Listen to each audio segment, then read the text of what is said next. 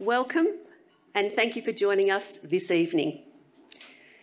It's wonderful to see so many people here in person, and I think we've got about 300 people online. We're live streaming this event. I would like to start by acknowledging the traditional owners of the land on which this lecture is taking place, the Wurundjeri Woiwurrung people of the Kulin Nation. Sovereignty has never been ceded. It always was and always will be Aboriginal land. I pay my respects to their elders past and present, as well as elders of other communities in the room or joining us online. And today is National Sorry Day. We all have a responsibility to listen and learn from the stolen generations and their families. The forced removal of tens of thousands of First Nations children from their families and homes is a truly appalling chapter in our history. An important step to healing is to recognise the very deep and complex trauma this has caused and continues to cause. It is vital for all Australians to reconcile with our past for a greater future together. Thank you. Now, for those of you who don't know me, my name is Laura Collister and I am the CEO of Wellways Australia. I am very excited to welcome you all here tonight as we bring back our annual public lecture. I started in this role only a few months before the pandemic started in 2019. So tonight, after more than 2 years of attending events online from my house, it is such a pleasure to see so many of you here in the room tonight. But it'd be wrong to think that the pandemic is over. And we have two notable absences from this event tonight. Firstly, Wurundjeri woman Emma Mildenhall was planning to do the welcome to us all this evening. She gave us some late notice that she has COVID and has been unable to attend. And that has also affected our Auslan interpreters, who are also ill. We truly apologise to anybody who's inconvenienced by not having the Auslan interpreters here. We have arranged for Auslan interpreting to happen on our recording. This is the first time we've been able to beam this lecture live to others, and we are excited. So to those people who are watching from around the country, more than 300 people, your support and enthusiasm is evidence of how important and timely this conversation is. This evening, together, we will explore how we can ensure the lived experience voice is genuinely included in decision-making across the mental health sector. We know that consumers are best placed to tell us how the system should work to best support recovery. To do this, we must have lived experience creating, solving, and making decisions at the highest level of management and governance. As it stands, boards, bureaucrats and managers, people like many of us here tonight, must transform what we do, our practice, to make this change effective. And it can be uncomfortable work. Power sharing is hard. There is no quick fix, and we must resist the temptation to move quickly to find the answers. Transforming our practice can't be just about making more space at the decision-making table to let more people in. It must be authentic. Authentic engagement is required.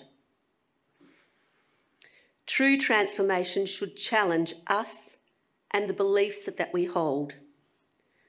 Which brings me to our absolutely amazing speaker, Debbie Hamilton. Debbie's name was one of the first raised when we started discussing bringing back this lecture. Debbie is a systemic mental health advocate who was elected to the first ever National Consumer Council and was pivotal in the development of a consumer voice in both the Hunter Mental Health Service, now the Hunter New England Mental Health Service, and Richmond Fellowship. Debbie has a vision to change the system, in particular the NDIS, to better suit the needs of people with psychosocial disability. Debbie herself has a bipolar illness and an NDIS package for support. Debbie has professional experience working as both a registered nurse and a doctor. She sits on various committees, including Wellways Quality and Safety Committee and the Pharmacy Guild of Australia. I hope and I know that Debbie will challenge us all here this evening. So I'd like to welcome Debbie to the stage.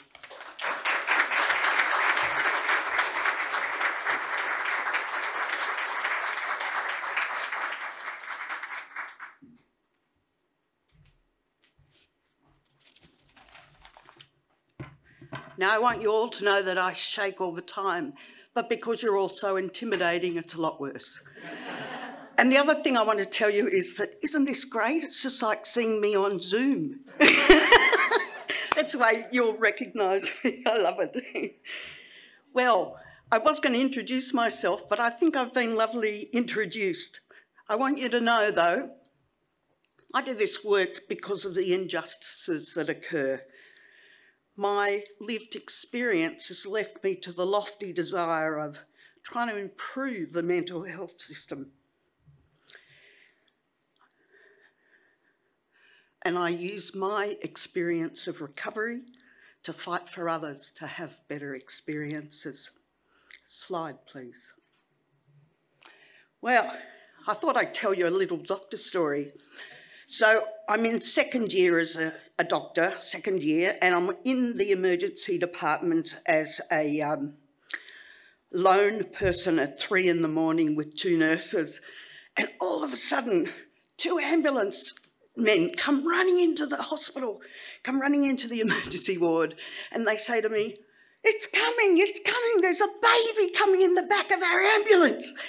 And I think, shit, I don't know anything about delivering babies because I just scooted through that term and avoided it so that I can't deliver a baby. And so what I did was I went out to the ambulance and the ambulance guys flung over the doors and this woman, of course, is in labour, poor thing, and I take her pulse, which is totally useless, and say, you'll make it. And I closed the doors and off we went. And I was so lucky she didn't deliver in the ambulance. And it's a bit like lived experience in that we really want lived experience to come and be in all the positions and everything, but it's incredibly complex to do it. Slide, please.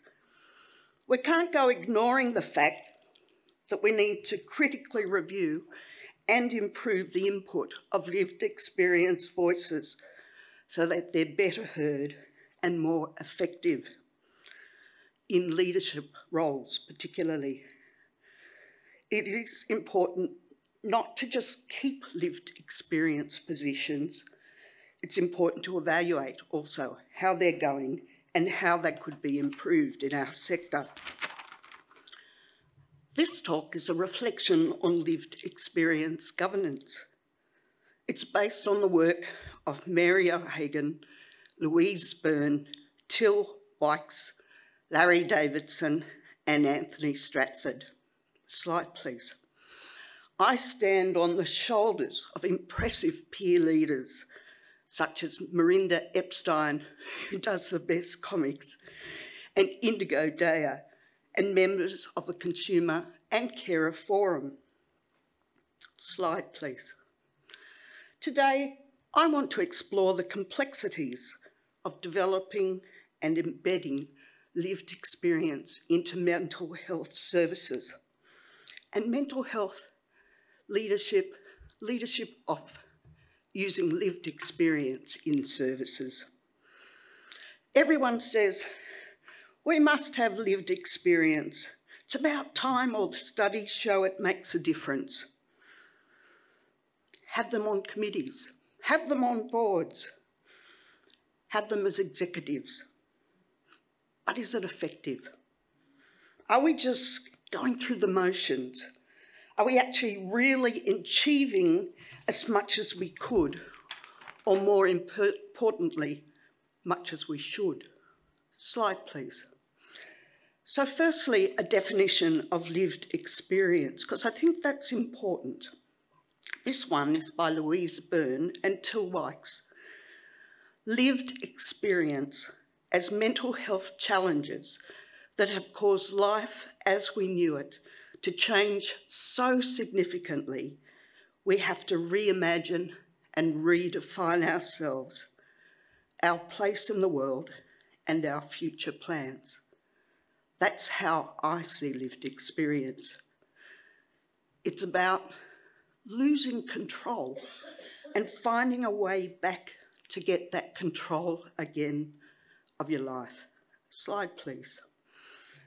Now, I want to talk about the medical model for a while because it pervades everything mental health services are about. I'm good at the medical model. I did medicine. But it is about control. And recovery is about regaining control. It's by far the dominant paradigm that we all operate in, and we don't even know it. Every time we view someone as unwell, not compliant with treatment, a risk to themselves or others, any time we think this would be good for someone, we're in the medical model.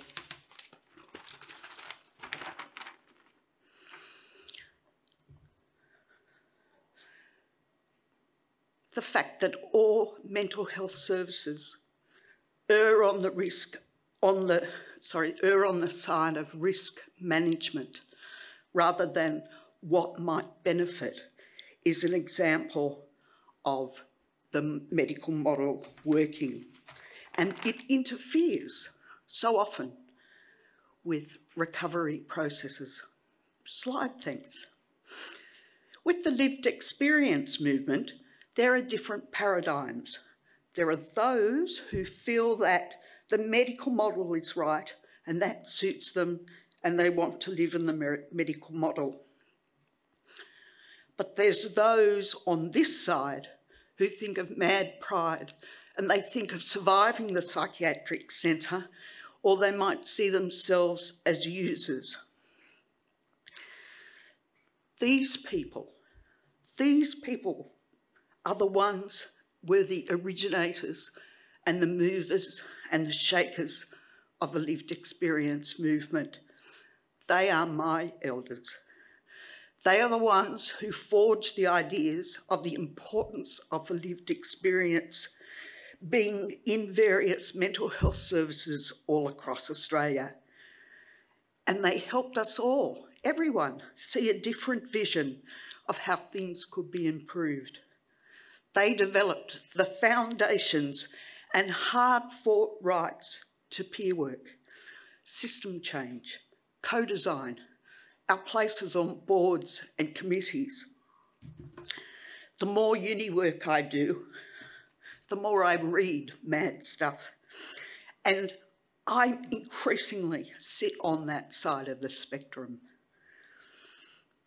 But I know mental health politics is complex. It's not black or white or one or the other.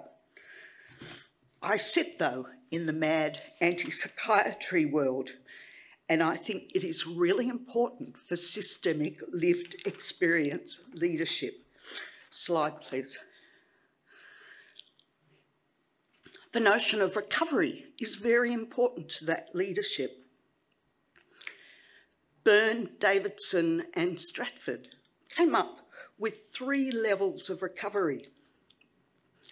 So there's recovery personally, where someone feels empowered to pursue their hopes and their dreams to find purpose in life.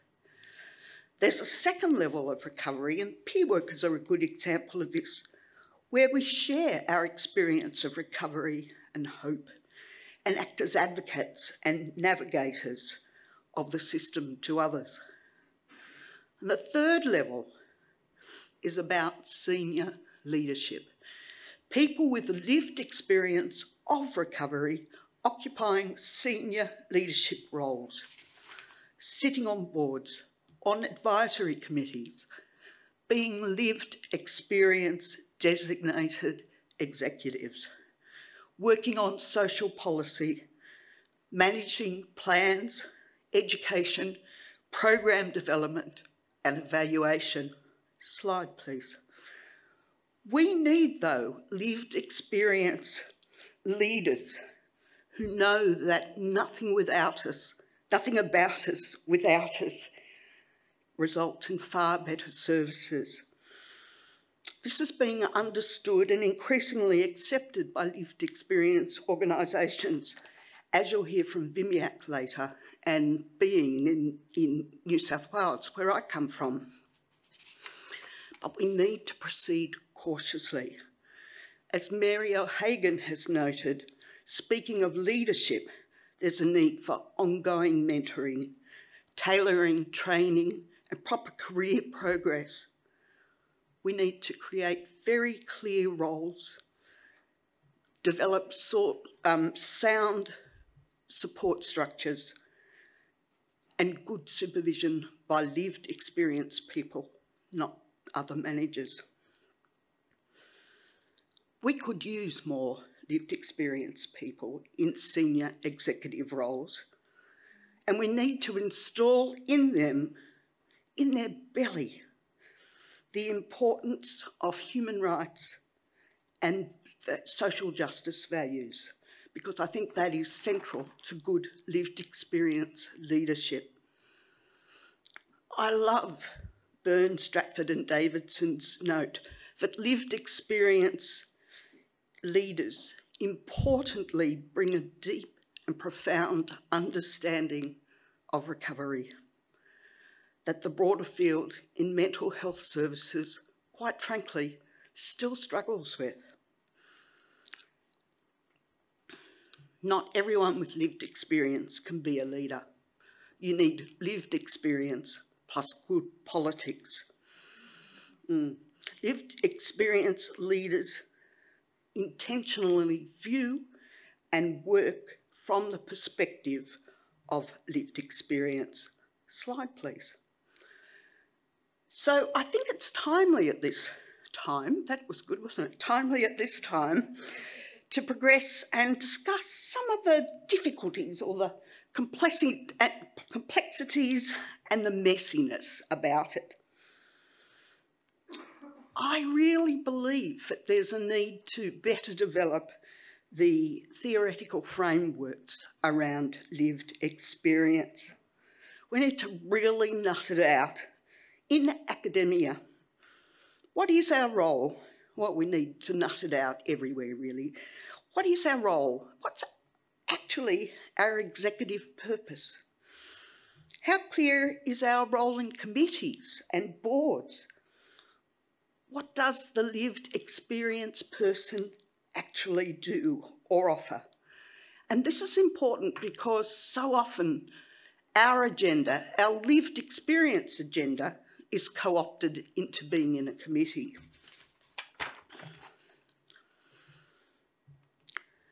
It's also important to clarify who we want to be leaders and who they represent. So when someone's on a committee or in an executive position, who do they actually represent? Because I think it's a question to ask, do they represent the people in the organisation, or do they represent a particular theoretical framework? It's not good enough to have people with lived experience as social workers or a lived experience person who also is a doctor. This is because, as I've pointed out, there's a different whole way of thinking of lived experience, and it's very different from a professional role. And that means that it doesn't work. It doesn't work for the lived experience framework.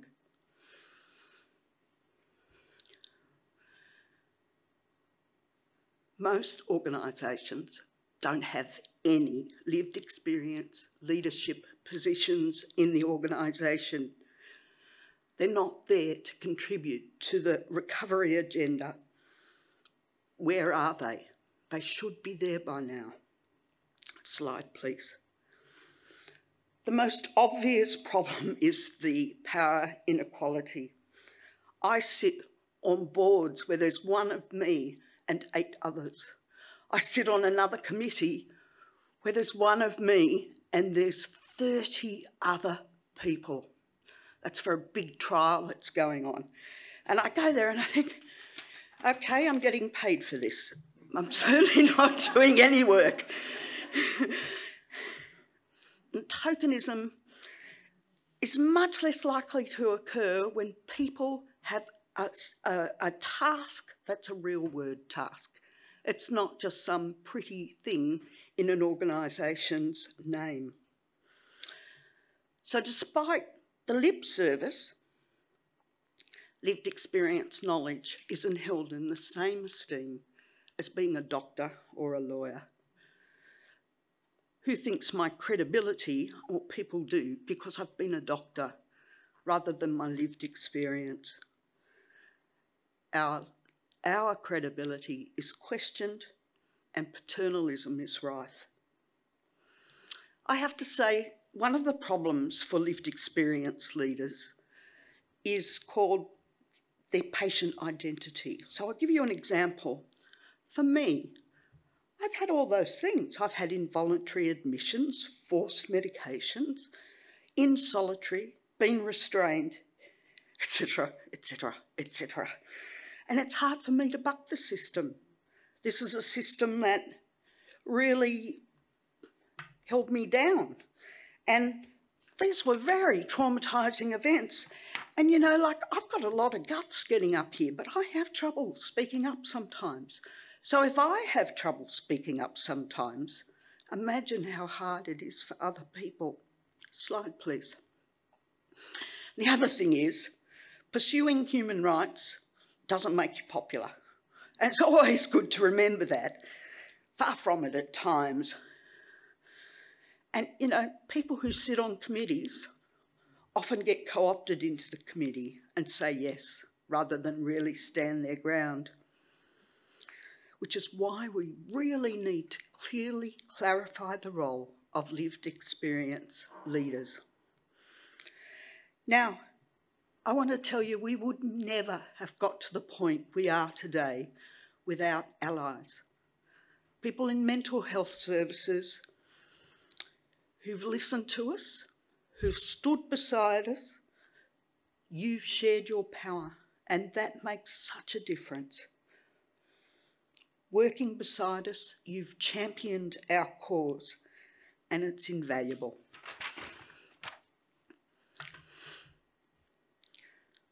We need to develop our dialogue around solidarity across lines of difference, with the goal of bringing about real concrete change. Slide, please. Now, I thought I'd tell you a little parable, and it's set in World War I, and by no means I don't want to offend anyone. Now, this is World War I, and I've read a lot about World War I. I don't know why I love it. And you have one side in a trench and the other side in a trench. And in the middle was no man's land. And it was quite often that the two sides would get together in no man's land and have a chat, if not a party on occasion. So the Germans would meet with the Australians and do all kinds of things, decide on what they're going to do in terms of collecting bodies and all those sort of horrible things. So, in my parable, I want you to think that the Germans, they were known as the squareheads by the Australians. And the Germans are like all the mental health services there are. their hospitals, their clinicians, their mental health services out in the community. And on the other side are the larrikins, the Australians, the larrikins. They're the ones with the lived experience. So the squareheads say, oh, and both of them are working for the great cause, recovery. So the squareheads say, let's meet in the middle with the larrikins. So 8 of the squareheads get up and go, and 1 larrikin is invited. And the larrikin trips over the barbed wire, straight on his face, and that's the end of the meeting. And the squareheads think they've done a good job, you know. They've met about the great cause. So another meeting is called, and this time 18 of the squareheads come and 2 of the larrikins. And the larrikins go, and they got there a bit better because there were 2 of them. They have their meeting and they think they've achieved something, but the larrikins aren't quite sure. So the larrikins say, we want to have even numbers. So the larrikins meet the squareheads in no man's land, and they have a meeting and it all seems good. And they go back, and the larrikins think, look, it is good, but we can't quite understand the language that the Germans, the squareheads, are speaking in. So what do? They decide, the larrikins, the people with the lived experience, decide that they're going to learn German. So at the next meeting, when there's 4 of them and 4 of the squareheads, they'll be able to converse really well. So I'm going to give you my bad German now. So they learn das Wiedersehen, Rikomanagent, Vorstandsschulen, Führung, finances, risk management, governance, board roles. And the larrikins are so pleased with him. But the squareheads, for the first time, they say, you finally understood our lived experience. So the parable is that we need to be cautious and progress on with lived experience leadership. Next slide, thanks.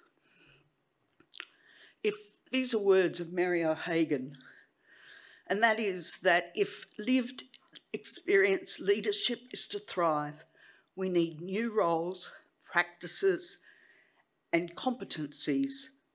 All of these need to be developed.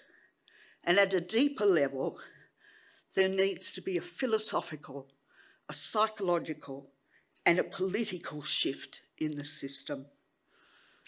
We really are at an incredibly exciting time for lived experience stuff. And if we could only embed recovery and support our leaders, things will change. Thank you.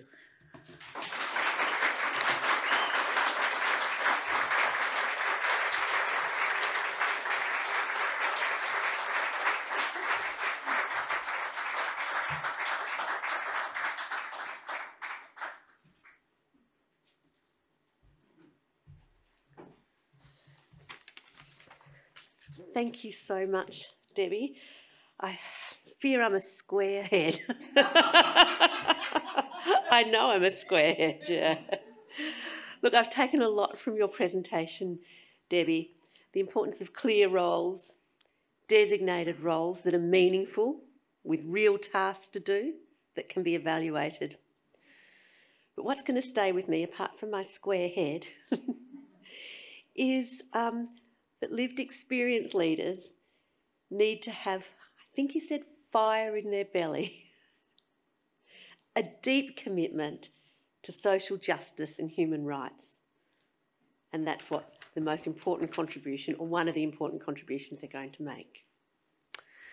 So to further discuss the issues around people with a lived experience of mental health issues stepping into governance roles, we have a panel. So I'm going to welcome our panel to the stage.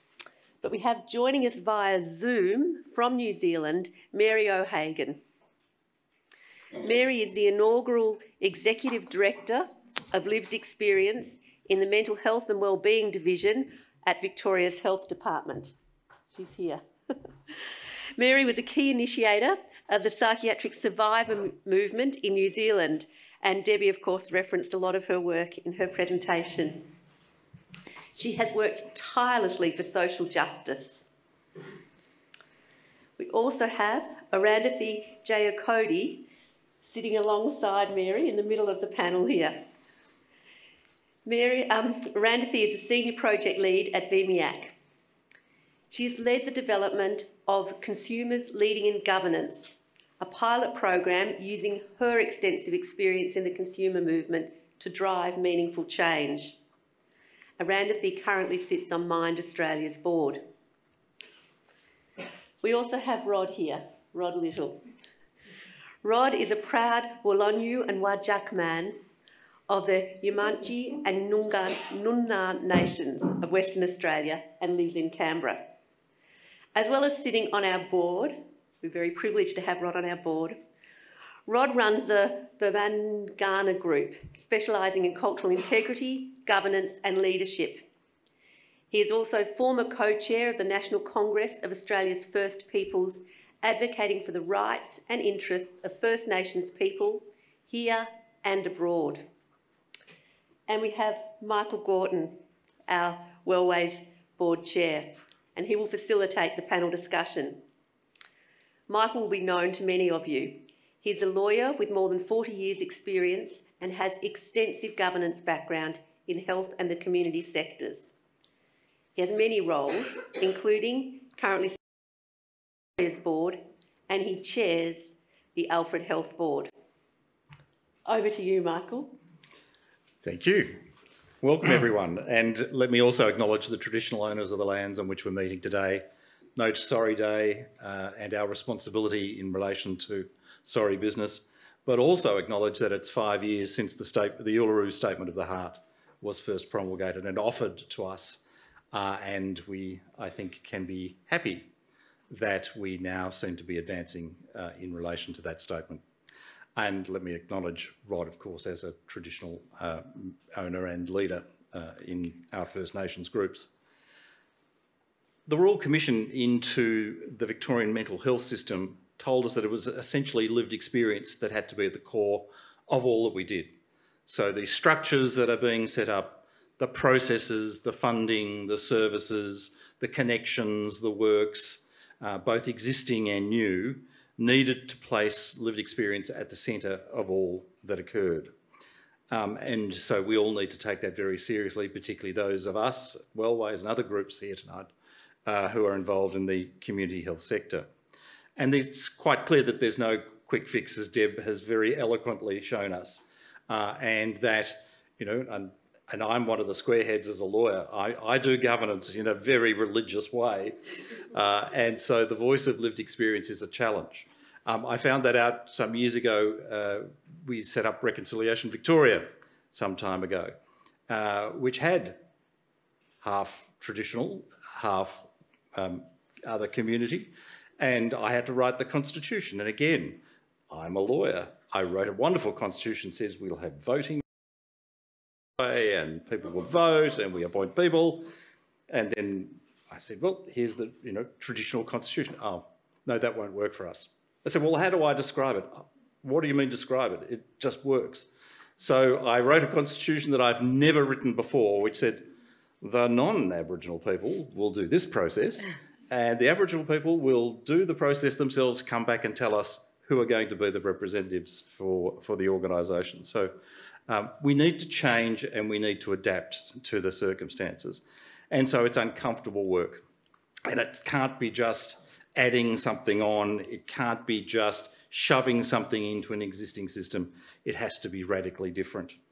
And so for Wellways, we're currently reviewing our constitution and we're seeking to make changes in consultation with, in direct contact with people with lived experience. We are seeking to create a lived experience forum that will sit beside the board and advise the board and be consulted by the board, as well as having people with lived experience on the board. And we're recruiting a senior management role to ensure that we have a lived experience strategic advisor to the organisation as a whole, and ensure that those voices occur throughout our organisation, not just in our governance. Interestingly, our recent staff survey, where we saw the results about a month ago, showed that 58% of respondents, our staff, say that they have a lived experience of mental illness or mental distress, and 32% self-identify as a carer. And I think that's a powerful understanding of what we have as an organisation. So we've got a good basis to start from, but we need to do it properly. And I was talking before, I think, about it's not just what we need to do, it's how you do it as well. The process is just as important as the outcome. So that's what we want to discuss today. I just want to acknowledge Deb, who does so much for our organisation already, but to be the first in the resurrected lecture series and to have done it so well is just fantastic. Thank you, Deb. So, Mary, welcome. You're a long way away, but you're very much close to us all tonight. So great to have you here. You've been charged with looking after this area, taking responsibility for this area within a huge system change that the Victorian government is undertaking. And you're going to do it all by yourself too, I assume. That's the nature of the role? Not at all. No, we have in the lived experience branch, we have a team of 20 and they do most of the work. I'm just the conductor. So, then we work very closely with the lived experience communities, particularly the Peaks, Tandem and BIMIAC. And of course they have enormous outreach into the communities and into people with lived experience and services. So this is very much a combined effort. Terrific. And this really goes to the issue that we're talking about tonight, which is about ensuring that the voice of lived experience is in our governance. And in your case, ensuring the voice of lived experience is embedded throughout government in all that's occurring as well. So from your position and all the work that you've done, how do we get more lived experience people in the position, and what do we, that is the squareheads, need to do to make sure that happens? Well, it's one thing to create the positions. It's quite another thing to have a position where people want to stay in. And this is a big challenge that we really need to not just create the positions, but ensure that people feel safe and effective while they're occupying those positions. And this takes a lot of hard work and reflection. In the case of the squareheads, if you like, and a lot of listening, learning the language of the larrikins, I think it is, isn't it? Yeah. So I think they need. Yeah. So it really isn't easy. And one thing that we've got to be really sometimes we just have to rethink everything, and you gave an example of that just earlier on in your relationship with Aboriginal people, and it's the same in a different sense with people with lived experience. There's a lot of unlearning that has to happen in order for people in the system to be able to create spaces where we can be both effective, feel valued and safe. Any early learnings at this stage or suggestions for organisations like ours?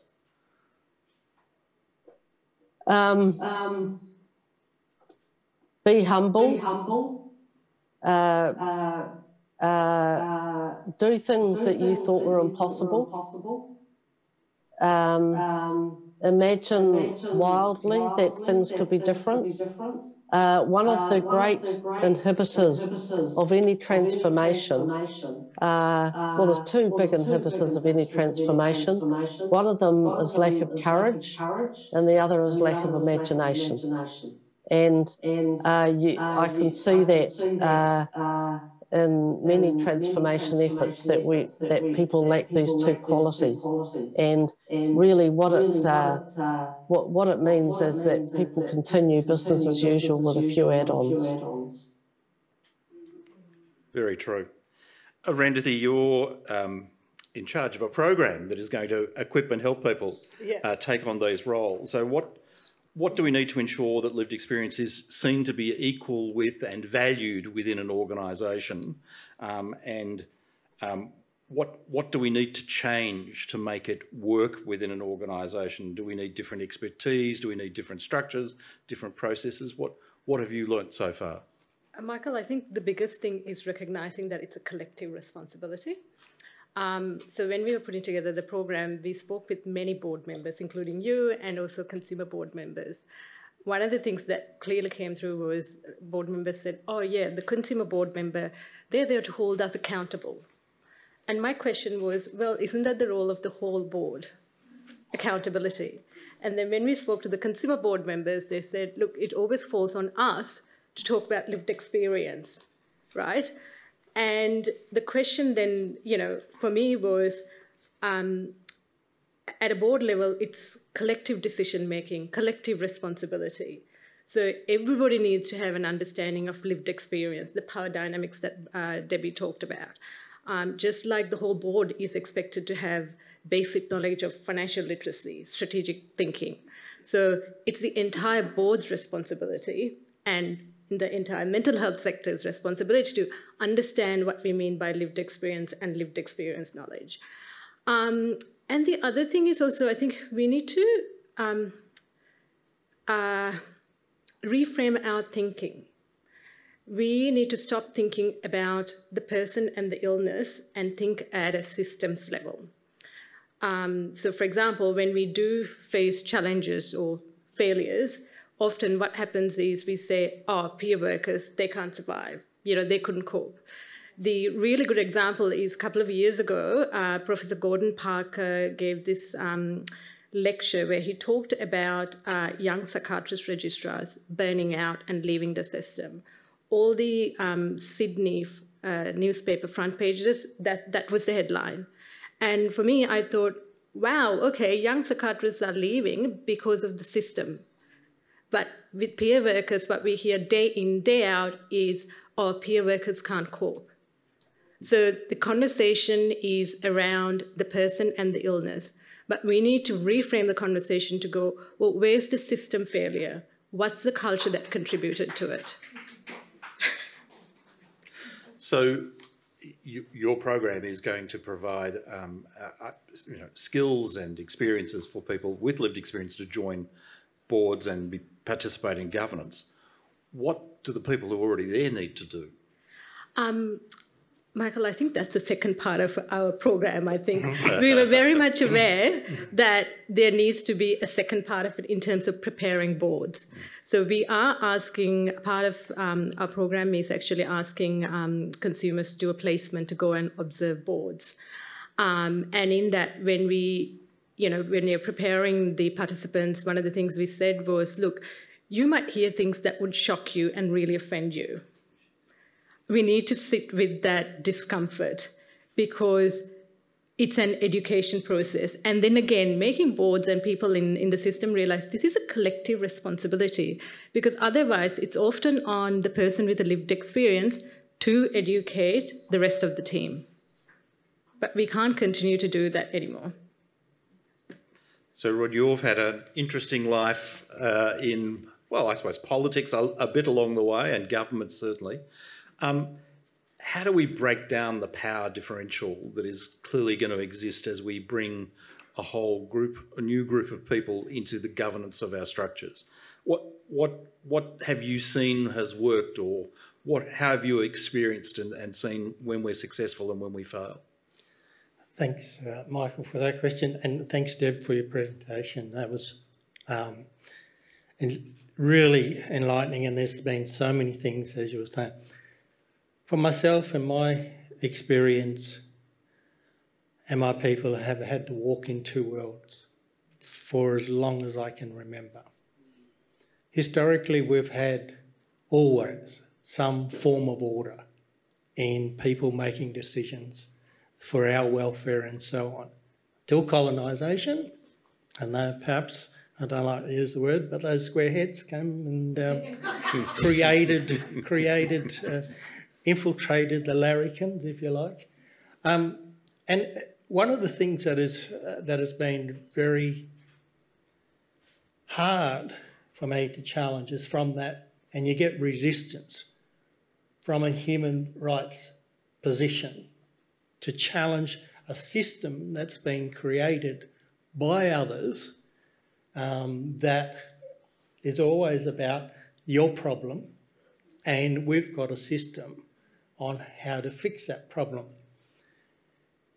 And there's many things that we can't unlearn, and that's the challenge, I think, as Marion said. Unlearn something that you've learnt to do something different is a challenge.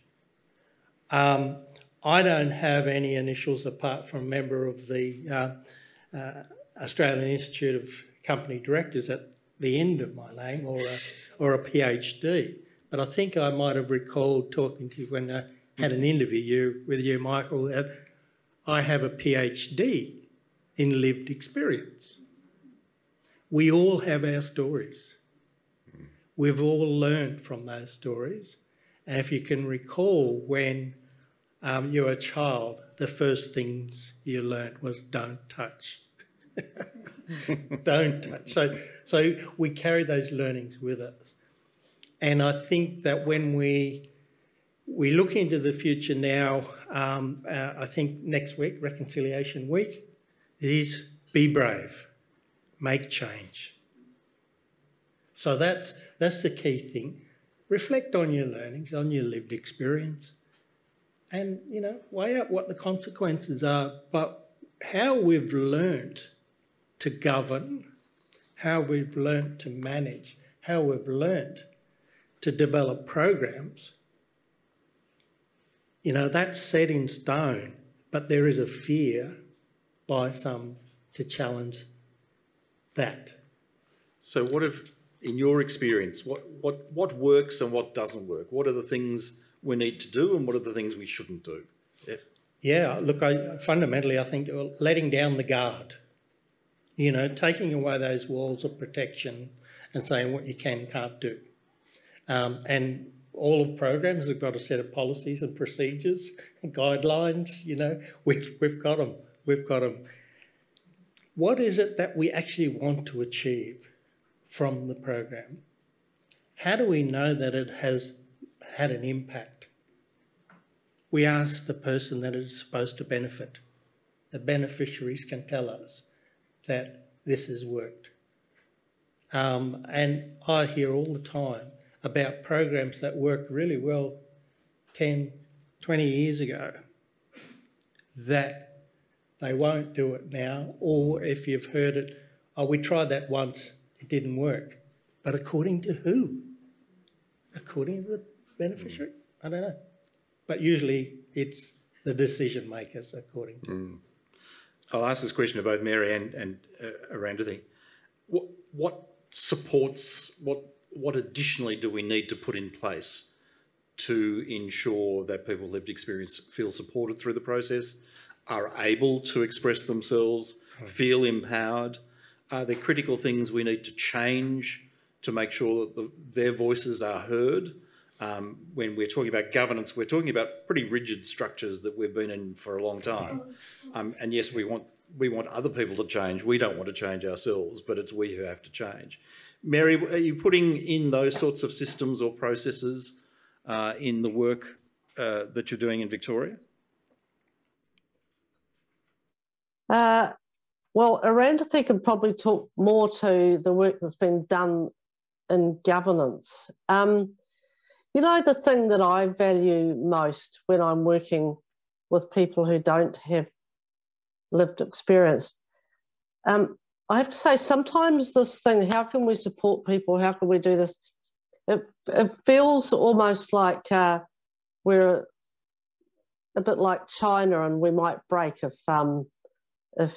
things don't go very well. So, and I think the thing that really I value more than anything is people who go out and fight for us, who will, when they're in a situation and there's resistance about lived experience, that they will put themselves on the line to argue our cause, and that's the real test of commitment, I think. But I'll leave Erandathie to answer the particular governance question. Now I'm trying to think, what did I want to say? One of the things I think Rod also said is, what can we do in terms of governance is, there's the language thing, which Debbie touched on. As Laura said, I'm a relatively new board member. I've been there for about 12 months. And I've been reflecting on this a lot. I came to Australia when I was 12. I think we arrived on a Tuesday, and then my parents went and enrolled us, I was in year 7, to school on a Wednesday. I could read and write very well. I knew what was happening in classroom, but I couldn't articulate. I couldn't speak well. I was afraid to speak, right? But I knew my stuff. And I found the same thing in the boardroom. I know my stuff. I know about, how, complaints, policy, etc., is about promoting self-determination, how important outcomes are, not outputs.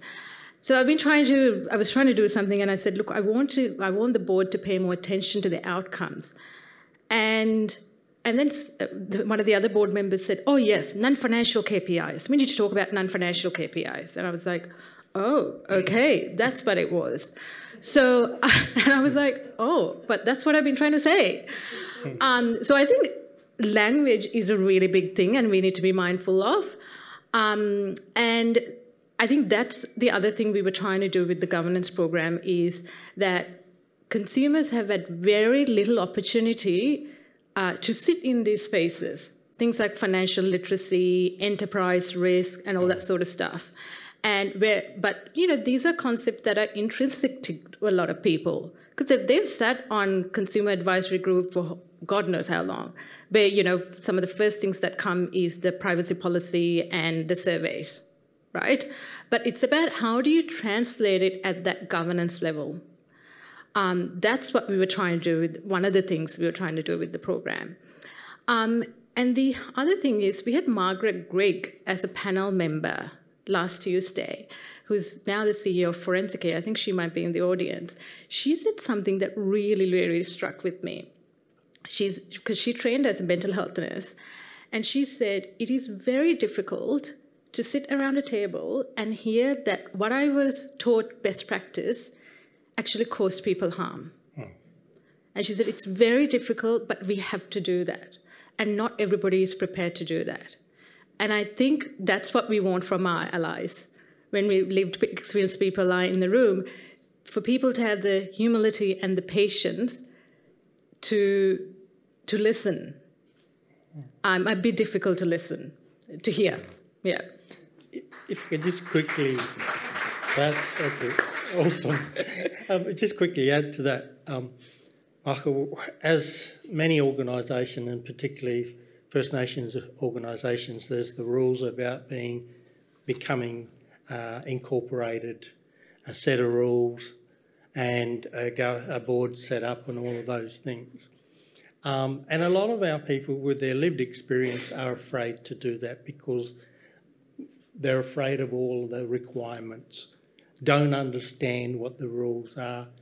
And so one of the things that I feel has worked is trying to bring together a cultural governance to this, is to set up aside a cultural authority that can inform the governing of the organisation.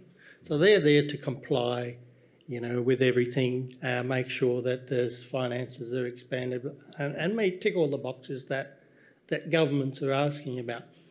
But if you empower the people on the cultural authority, that's what they know best.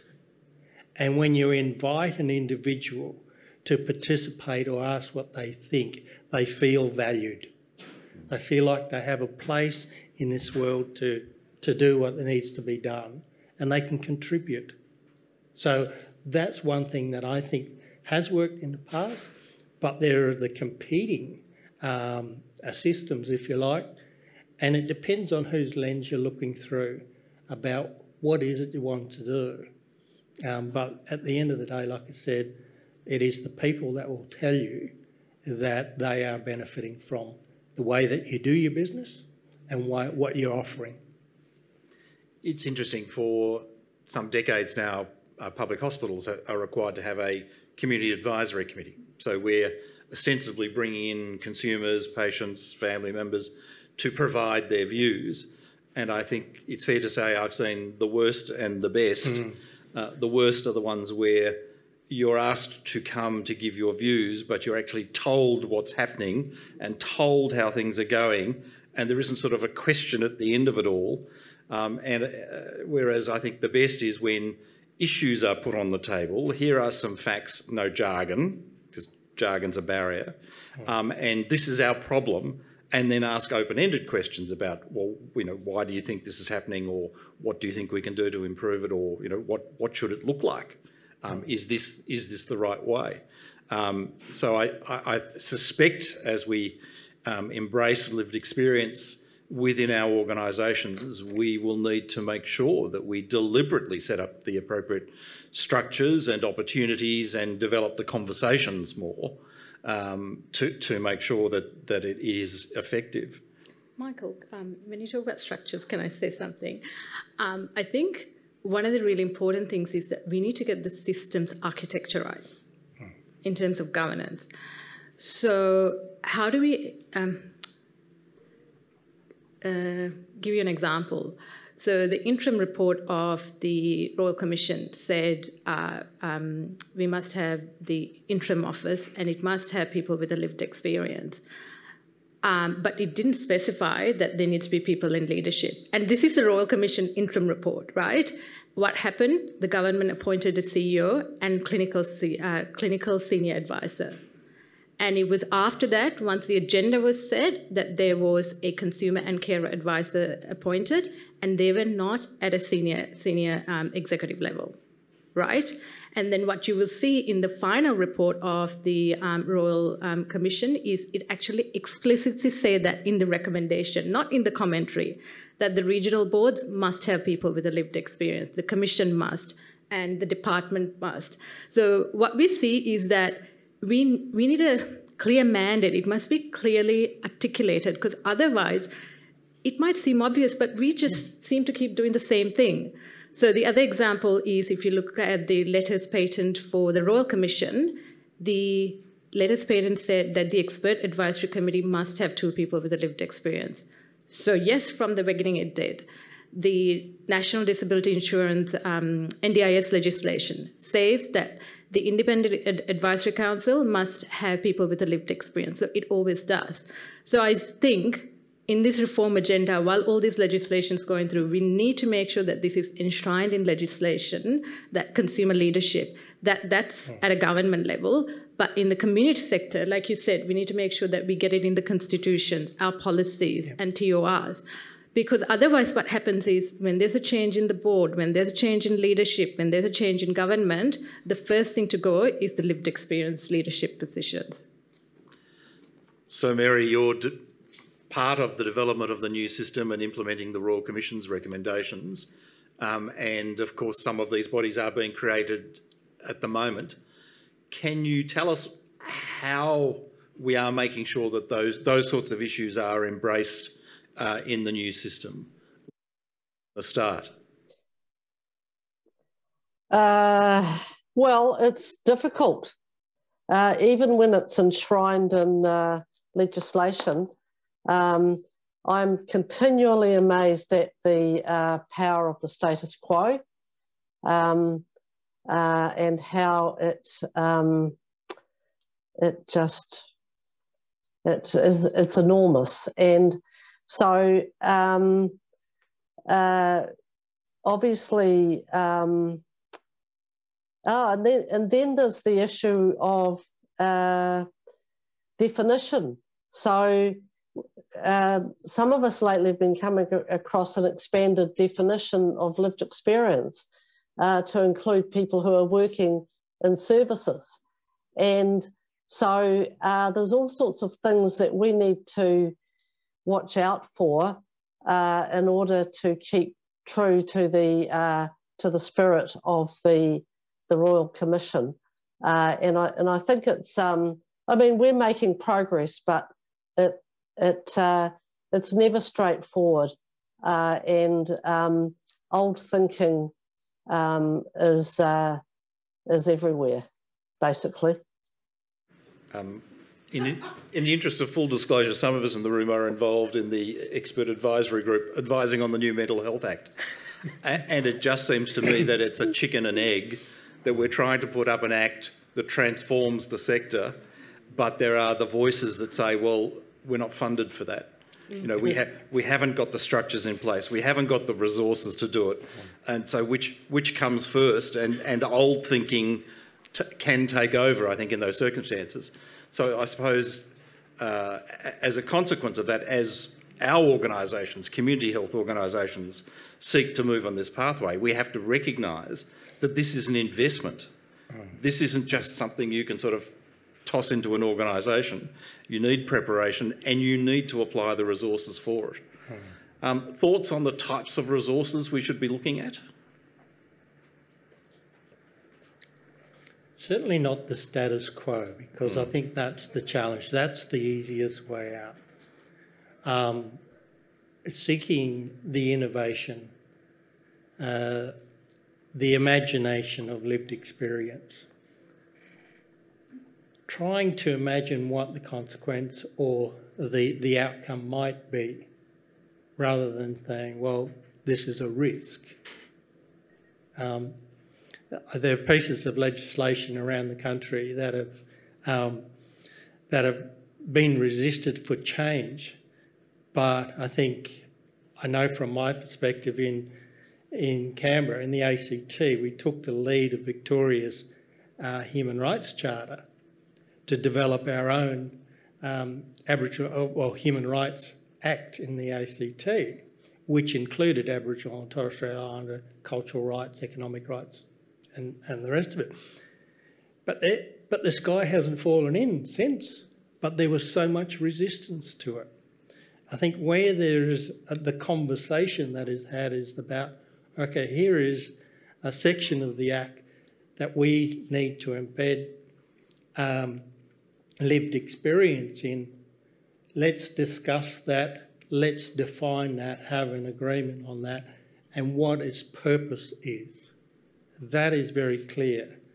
And then when the rules, as you say, when you get to write the constitution and the rules for your organisation and your services and you know, for the delivery of programs, the authority lies within yourself, your organisation, the people that are involved in the organisation to change those rules. It's the rules that are in the system are the hardest to change, and they maintain status quo, I believe. And we embark on the pathway, we bring new people in at levels of the organisation, including at the highest levels, but there's this strong sense of, you know, the old thinking taking over, the culture of the organisation dominating. How do we make sure that we don't just fall back into the previous ways, or that the people we bring in with the voice of lived experience somehow become inculcated and just sort of accept the culture that is dominant, at least at the start, and so that we don't get the benefit of the change? How do we make sure that that drift, if you like, doesn't occur, so that, you know, we get back to single think again? Mary? I can't overestimate the importance of allies, and Debbie mentioned this in her talk. So there's some of us with lived experience, there's a lot more people who don't have lived experience, and the more of them that you know, kind of fight in our corner or champion our interests, the better. Because I think for people with lived experience, sometimes we have a sense that we're on our own with this, and that can be kind of burdensome. Yeah. So allies are absolutely, we couldn't do it without allies.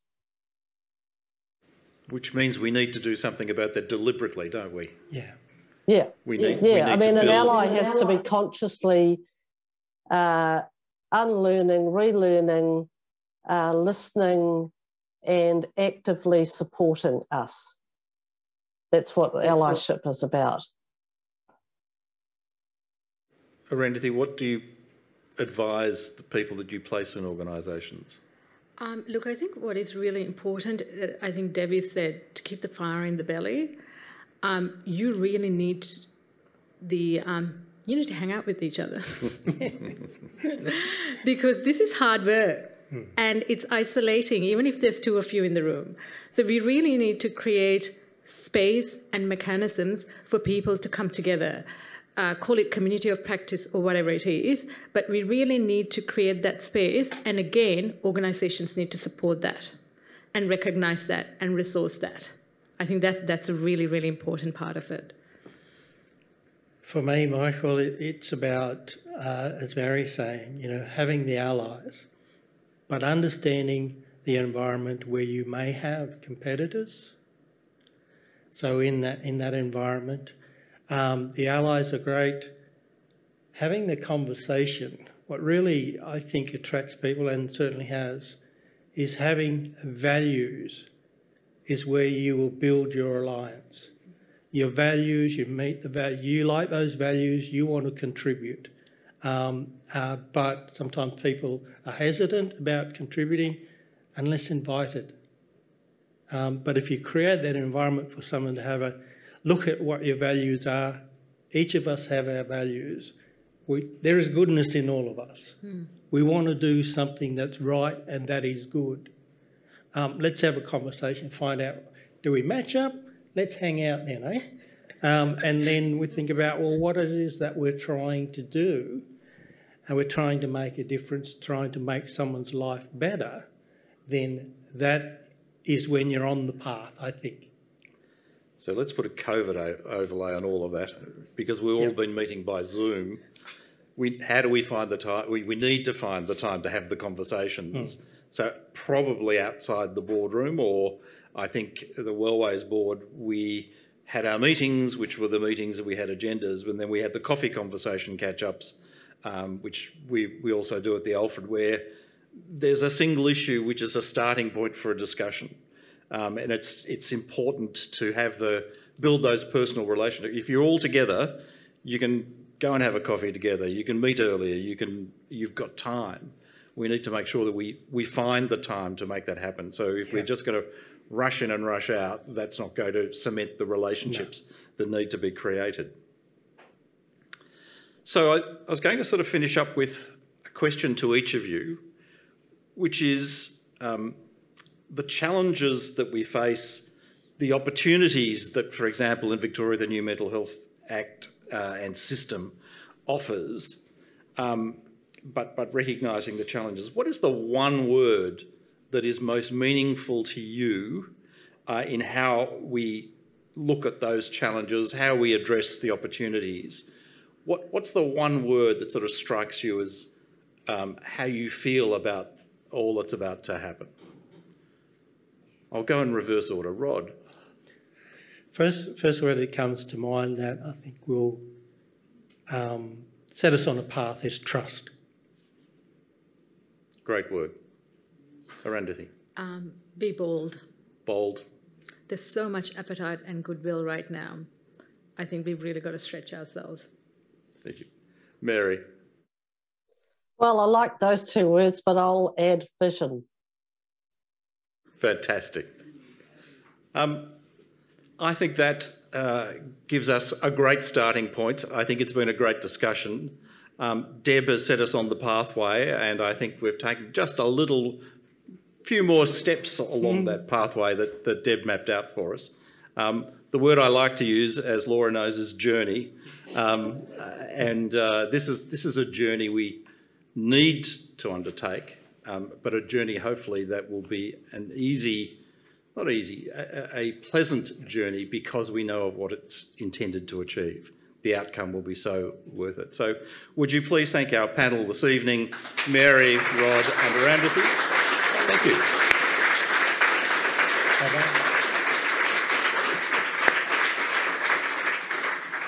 I, of course, would deeply like to thank the panel. What a wonderful conversation that you facilitated, Michael, and the generous contribution of Erandathie, Rod and Mary. It's been fantastic. For me, I'm certainly going to go back and listen to the panel discussion, because there was so much gold in what you said. I've written a couple of words for me that are going to stay with me. I've always been interested in the process of unlearning and the belief that you have to unlearn something to learn something new. So that's going to stay with me. I think Mary talked about being brave, being bold. I think that was your word, Erandathie, and that we must be that to make change. I like the idea, Erandathie, of formalising positions, and that gives it some protection, I think, for the future. But being very aware of the pull and power of the status quo. I think they call that homeostasis in biology. We must be aware and be alert to that. And for me personally, I take away something I wrote down was, how can I be a better ally in the work I do every day? Thank you so much. And I think we have some flowers for the panellists. Thank you. Thank you.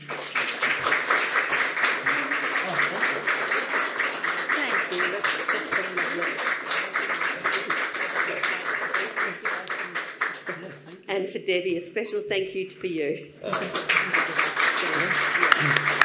Thank you.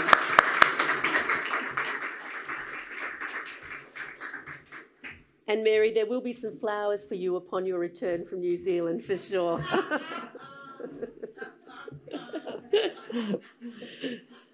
Of course, what we've been talking about tonight and what we recognise is the journey to consumer leadership. It can be fraught and needs to be supported.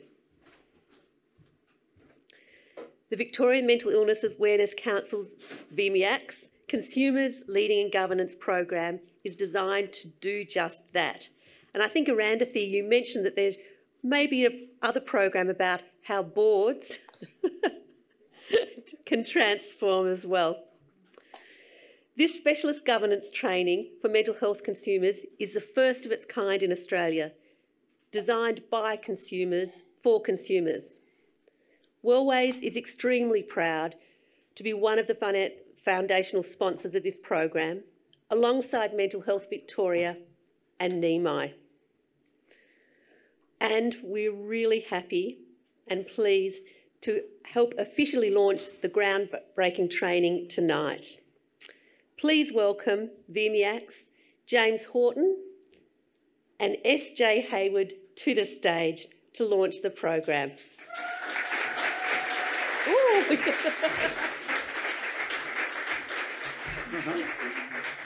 Shall I creep behind you? I'll stand here. Okay. Well, what a wonderful turnout. I'd like to begin by respectfully acknowledging the traditional custodians of the land, the Bunurong, Boonwurrung and the Wurundjeri Woiwurrung peoples of the Eastern Kulin Nation. Peoples who, by my sort of rough guesstimate, have probably been calling this place home for maybe 60, 70, 80,000 generations, which when you think about it is a long time. And I pay my respects to the elders past, present and emerging. I'd also like to recognise those with a lived experience in mental health who have suffered and have suffered from past mistreatment and neglect. And to those that are suffering now, and I commit to honouring their experiences by affirming their right to live with dignity and to strive to create better, safer and more compassionate mental health systems, services and communities. Well, what a great discussion And what a great talk, Debbie. I mean, I think just my initial observations, and I'm a bit like Laura, there's sort of two sides to this too. On the one hand, there's this let's imagine courageously, and on the other hand, I picked up from Debbie's comment, is that whole notion that we've got our elders and the stories, and so in embracing the future, how do we do that without losing sight of where we've been? And I think we're at that particular point where there are so many possibilities, we are in danger of losing sight of where we've come from. And you know, how we do that is maybe a whole another discussion. But I also think the other side is this whole, I guess, dimension between our survivability and thrivability. So in the sense of that previous generation really defined on how to be a great survivor. And now we're sort of being called on to say, well, how do we become thrivers?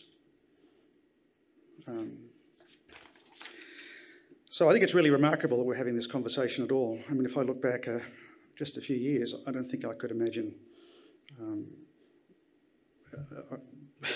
yet sort of here we are. And I was also reflecting on that, on the saying, nothing about us without us. And I think the discussion really might challenge us to look maybe a little bit beyond. Because when you think about it, nothing without us without us, in a way speaks to being heard and involved. But we're now talking about being called to lead. So maybe we need to find another phrase or a new phrase, with us together. The Consumers Leading in Governance program is really our response to addressing this need to build a new generation of consumer leaders, and I say that in a non-ageist sense. It's a new cohort, maybe. We believe the program to provide specialist governance training for mental health consumers is a groundbreaking one, certainly in Australia, but arguably much further abroad. Developed by consumers for consumers, the program is 6 months long, currently being piloted with 2 cohorts, offering participants both theoretical and practical learning experiences. The defining feature of the course is its placement of consumer perspectives on governance. So in addition to the governance training subject areas like financial literacy, risk, strategy, the program also addresses power imbalances that exist in almost all governance arrangements and settings. The training part of the program comprises 8 4-day workshops, and we've just had 31 participants complete their first workshops and are about set to start their placements. And for the placements, participants will have the opportunity, as I think has been mentioned, to sit in on and observe 3 or so board or subcommittee meetings to experience firsthand how their learnings might apply in real life settings. And it's our hope that these placements will also provide participants with opportunities to develop valuable relationships that may lead to potential governance roles. So I guess in a way too, the big challenge is we'll have we'll have our first 2 cohorts of enthusiastic consumer leaders. One of the challenges is what do we do with that? In the sense that, it's a bit like learning a new language. We also have an obligation to find, places and ways to harness that enthusiasm. And finally, we'll be establishing an alumni network with a calendar of events through to 2023 to provide an ongoing forum for professional development, networking and support. Now, as an independently funded program, this wouldn't exist but from the support for the sector. So that support, in a word, has been overwhelming. And I guess it starts with Wellways. I mean, we were confident the program would find support. We just didn't realise how much. Our financial sponsors, Wellways, NEMI and the Mental Health Victoria, really our special thanks and appreciation for what you've done. But it's, as I say, it's been extraordinary. So to Tony and Tom, to Leanne, I think, who's here, I think somewhere, Damien from Mental Health Victoria, and Laura, thank you. And that's really just the start. I mean, when we looked at, there were more than 20 organisations that sponsored and offered placements along the way. So, and again, overwhelming. And I think it speaks volumes that we are where we are as a sector, that so many organisations have come together in this way. I also need a shout out to the participants, and while SJ is going to talk a little bit about that from a participant perspective, the feedback has been, overwhelming. To our workshop facilitators, we've had some really amazing people and we owe them our deepest gratitude and thanks, many of whom offered their time on a pro bono basis. And to each of you, your presence, your support and your lived experiences added inspiration to knowledge. And to the project team, a huge thanks for getting this program up in really a relatively short 6 months to design and develop, to secure the support, sponsorship and funding, to wrangle facilitators, develop and publish content and manage the logistics of delivering it. And for that, really, Erandathie is kind of front and centre. Almost needed a cape, and it was just astonishing. I don't think without Erandathie's leadership this would have been remotely possible. And a big thanks to Alex McAfee and Bryony Wilson, who a couple of our staff who just did an amazing job in pulling the pieces together. And finally, a special thanks to our former chair, Cathy Wilson. I'm not sure if she's here, but who really last year had the foresight to see the need and provided the impetus to get this started. And so while there's a capability gap, good news is that there are plenty of consumers willing to put up their hands and organisations willing to sponsor them. Our experience in developing this program has also impressed on us the need for leadership training, tailored to consumers, and the value of scaling a program such as this up over the coming years. I have little doubt that as we evaluate the program in the months to come, this will only become more apparent. At VIMIAC, we have an enduring commitment to supporting new and emerging consumer leaders, now more than ever. Together we'll continue to make a difference, and together we'll ensure the consumer perspective is acknowledged so that we might inform decision-making at all levels. So we thank again those who have already offered their support for this program in its pilot stage, and we look forward to partnering with stakeholders more widely to sustain this going forward with us together.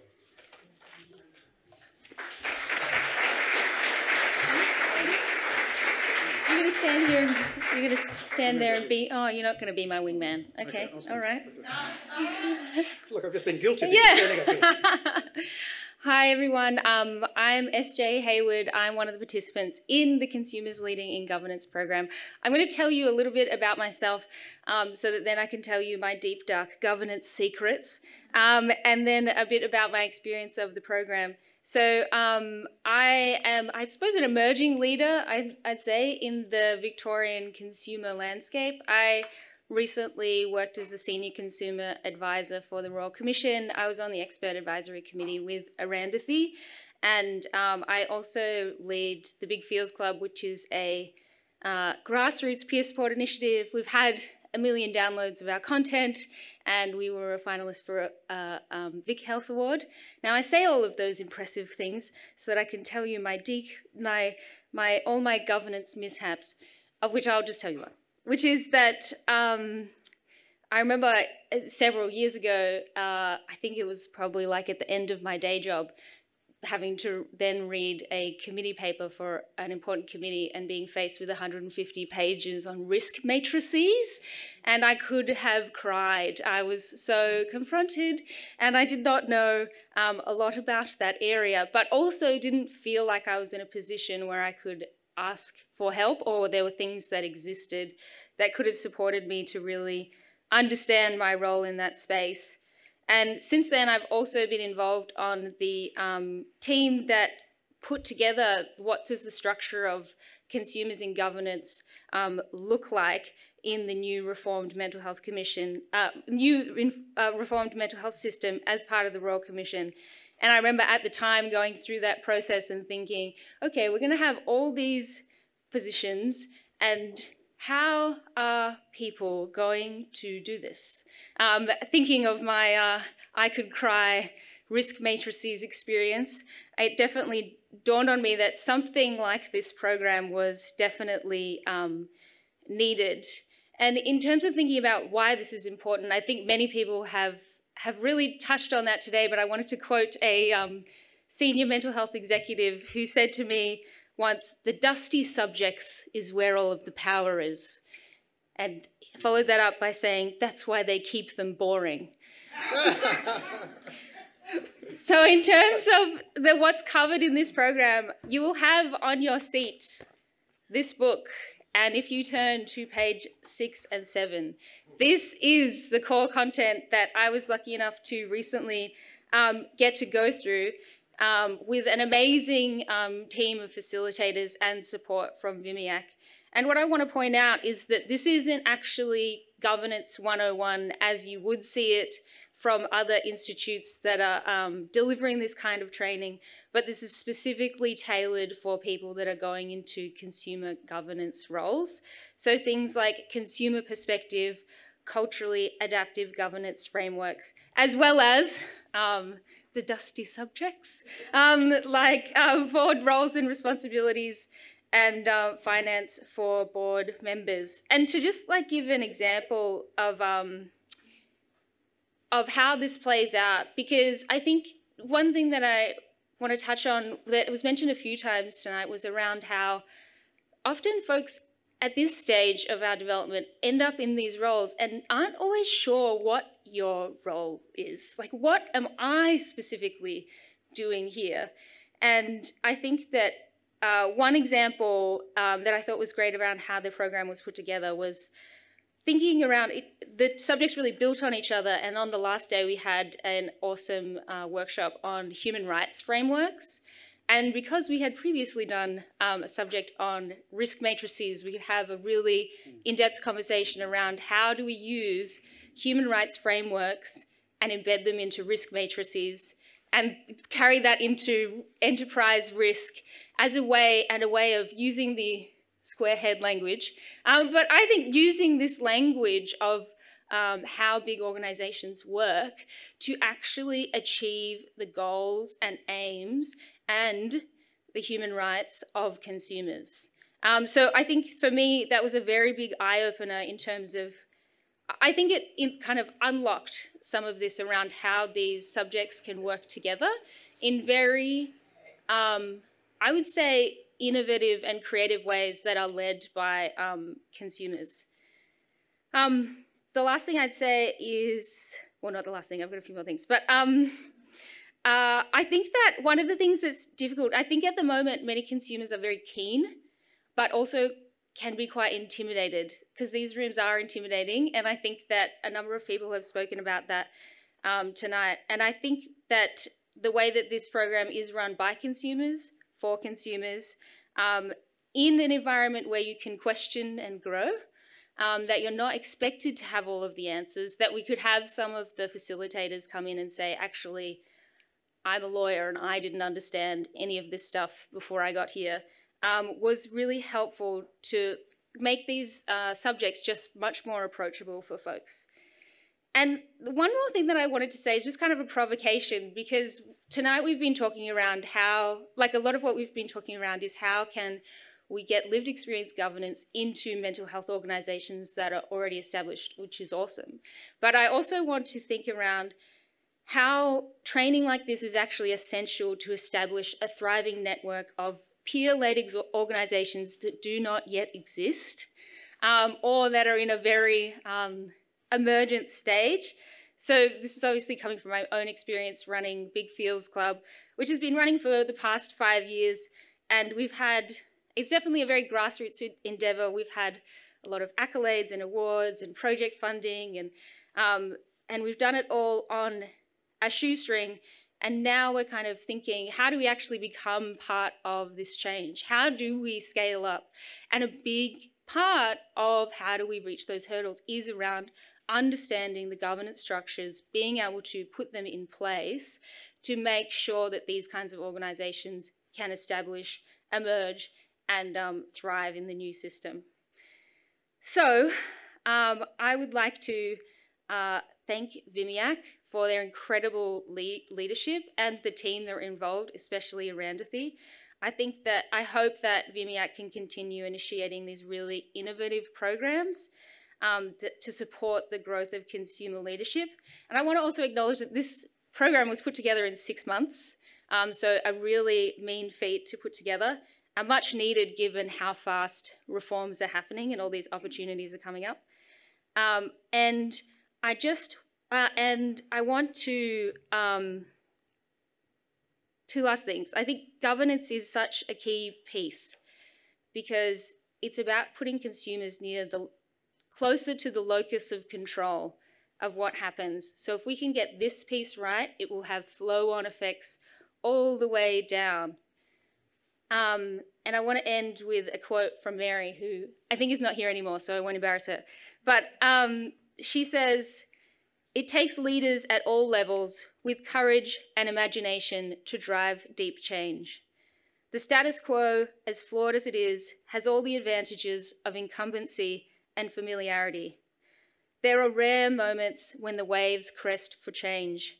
We need to seize those moments to take us further on the journey." Thank you all. Thank you for being part of the journey. Oh my God. Well done. Thank you. Oh.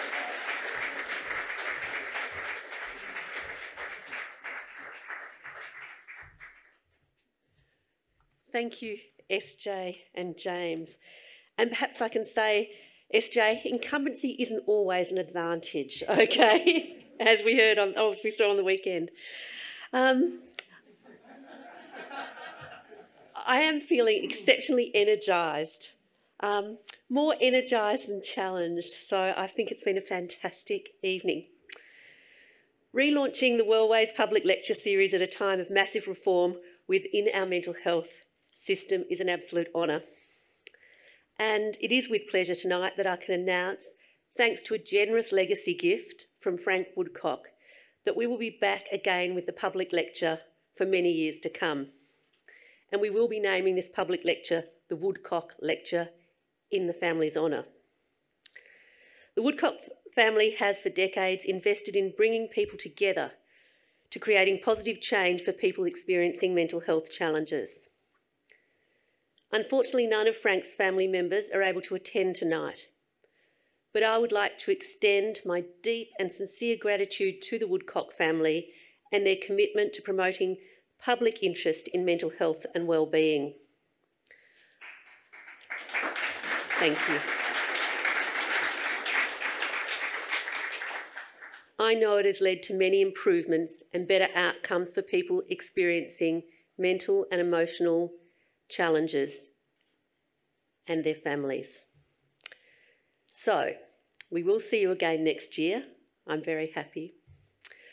But please remember the discussion tonight. It has been recorded, and I think it has been a call to action. So let's take up the challenge. Thank you to anybody and everybody who's played a role this evening, and a special thanks to Debbie Hamilton.